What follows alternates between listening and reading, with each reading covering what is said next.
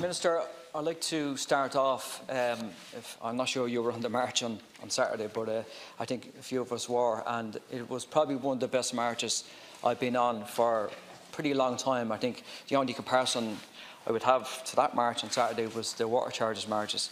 It was a great atmosphere, and I don't think there's any section of workers that have the respect of the public when it comes to nurses. And the level of solidarity and support was second to none. I think there's an unbreakable bond between the nursing profession and the public, and that was kind of borne out by the public support over the 3 days that was the strike. I just want to speak from first-hand experience. I was a care assistant for 17 years before I got elected here, so I worked with a lot of nurses in a lot of hospitals through different environments, and it would be kind of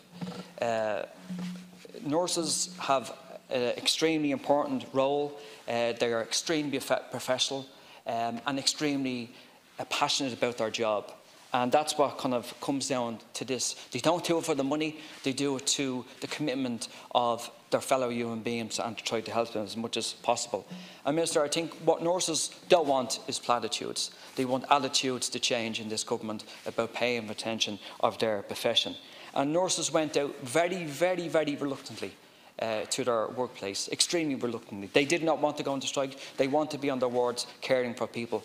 But they are forced because this is a safety issue, this is a pay issue, this is an issue about our whole public health system. And it goes to the heart and soul of their profession and what we're fighting for in public. And, you know, what does this say about society where nurses have to go on strike? And yet, you know, your government kind of pays bondholders 270 million in November. That pays off, gives tax exemptions to banks. That kind of puts on the pedestal bankers of this system. But yet nurses do not get a fair hearing. And the substantial issue, Minister, hasn't gone away. And the substantial issue is recruitment, retention, pay and conditions for nurses. And if hospitals are not safe place for nursing staff, auxiliary staff or care assistants, they become dangerous. They become dangerous for patients, and patients will die.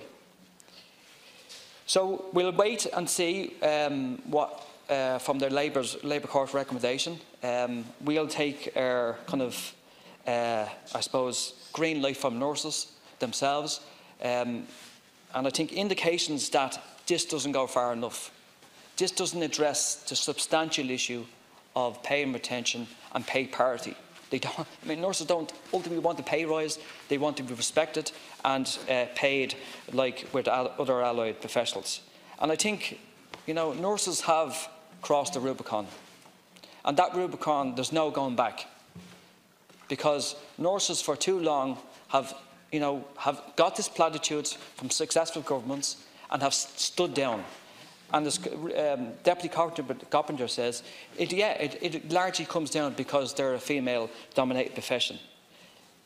So I think they've crossed the Rubicon, Minister, and I think it's time that the health profession as a whole and the public health system has to stand side by side with the nursing profession, because when they win, we all win. Thank you.